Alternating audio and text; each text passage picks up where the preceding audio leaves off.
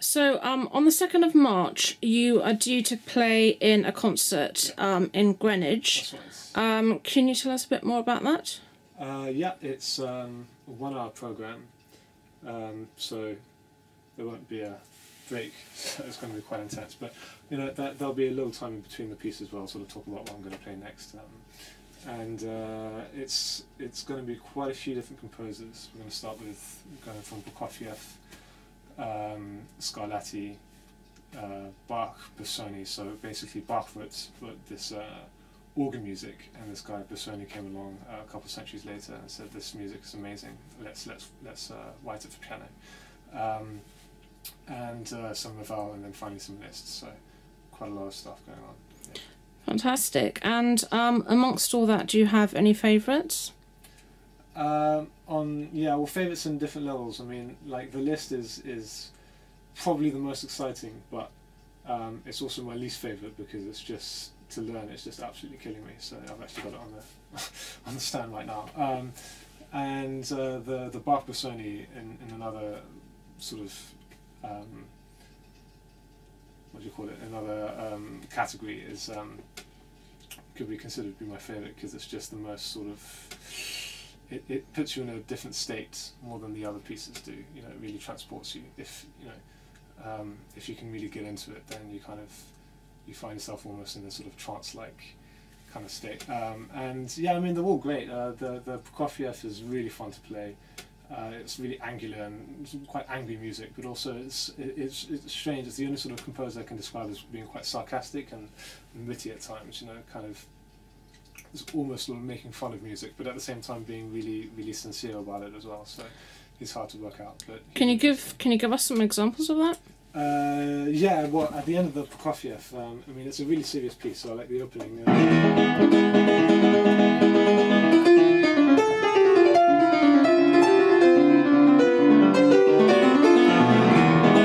But then at the end, he takes this kind of really, it's the same kind of rhythm, but he's also sort of having fun.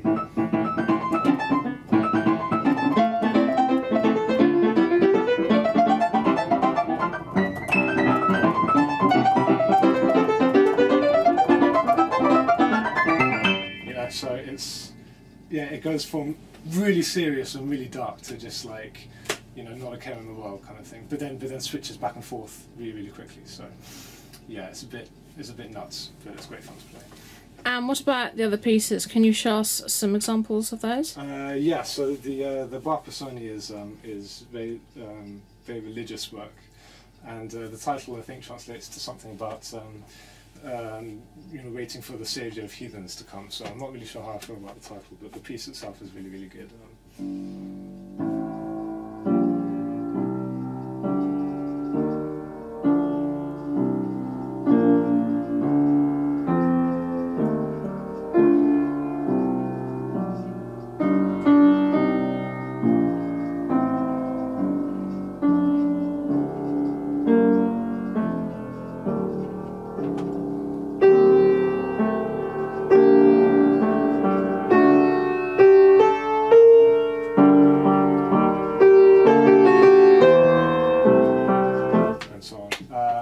Says that sort of tone kind of carries on throughout the entire piece with this bass line sort of never stopping, and it just kind of carries on. But yeah, so you can see how it kind of sort of transports you into this sort of half awake, half asleep kind of state.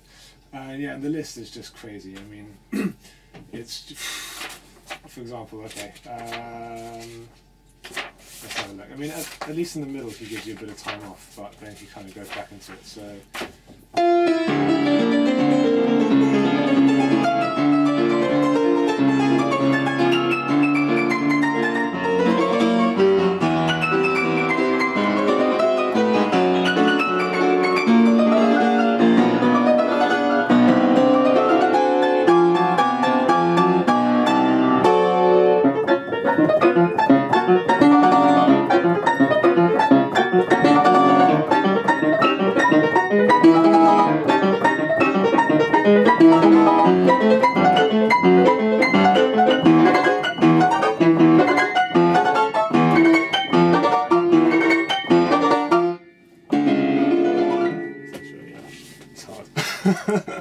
Is that the hardest bit? Probably, yeah. Yeah, because I don't know how he expects you to sort of do all the jumps on the right hand. So you have to look at what's going on over there. But the left hand is also jumping around all over the place too. So technically it's demanding. I mean, all these jumps here, the left hand has to jump down here somewhere. And I don't have time to look at it, so I have to just practice it over and over again until my muscles just jump to the right place. So basically, so your body kind of learns it. Yeah, so I can focus on the right hand and the left hand can just kind of play itself. Okay, so technically that's the most demanding part. Yeah, absolutely. Yeah, and what about atmospherically? Yeah, probably the Bach-Busoni, because you've got to kind of stay in this state, and everything has to be completely smooth and there's no bumps, and everything's really exposed as well because there's not that many notes, so every single note has to be placed, and there's all these lines going on. You know, there's lots of voices. There's the top voice going on the time. I don't remember it. So there's one voice here.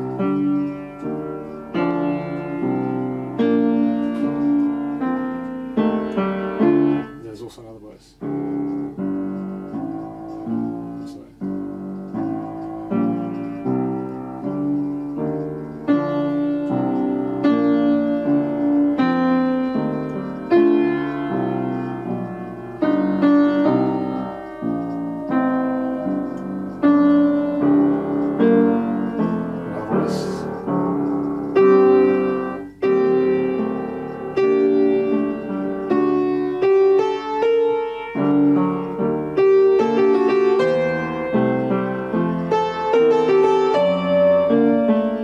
Challenge is to kind of keep all the voices going and making sure they all make sense, but without losing the top. That's really the sort of, you know, the soloist. But yeah, because it's so slow and because it's so exposed, the amount of thought that needs to go into every single note is quite a lot. Whereas in the Liszt, I mean, you can't really. There's too many notes, and it doesn't really matter. You know, they kind of. They're one part. You know, you don't have to think about every single one of them. You know, you just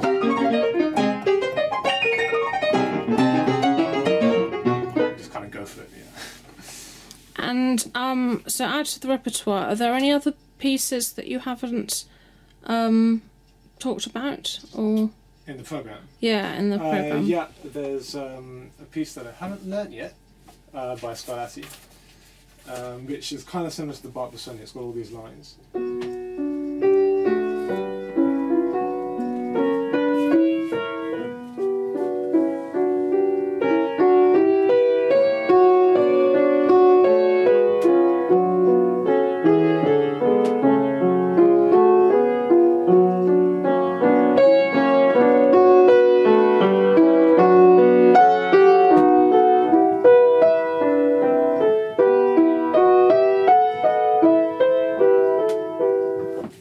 Which is really, really great. And there's the music by Ravel, which is, yeah, very different harmonic worlds. If you just start.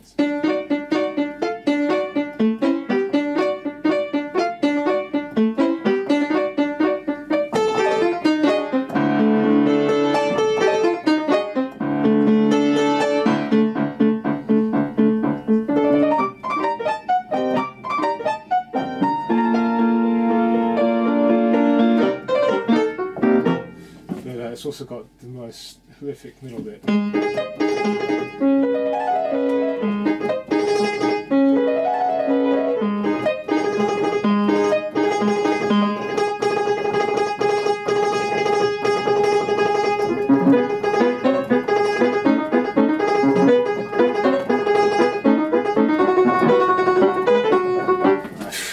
It's got too many notes to be able to count, but yeah. And this is annoying because each instrument handles this very differently, and so this piano is actually quite easy to do it on. If you put the soft pedal down, you can hear them all. But on some grand pianos with a heavier action, it's impossible. So you're really at the mercy of the instrument with this piece, which is kind of annoying. And then yeah, after that, there's a very sort of atmospheric piece that kind of contrasts directly.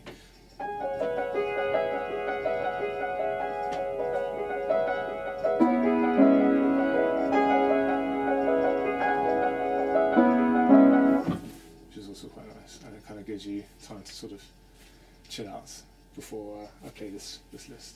Yeah. Wonderful. So how do you feel overall about your upcoming performance? Well, I've got a lot of work to do in the next 2 weeks, but I think if I really see, this is what I'm talking about, the whole idea of motivation. You've got a constant kind of motivation that's going to push you to work. So as long as I get a lot of practice in, then even this list should be okay. So yeah, no, I'm feeling okay. I just know that I've got to work pretty hard. Excellent. So hopefully I will be there and I'll be able to film it. Yep. And show people who are interested. Okay, many thanks for your time and for your very insightful answers, and good luck for the second. Thank you very much. Bye. Bye-bye.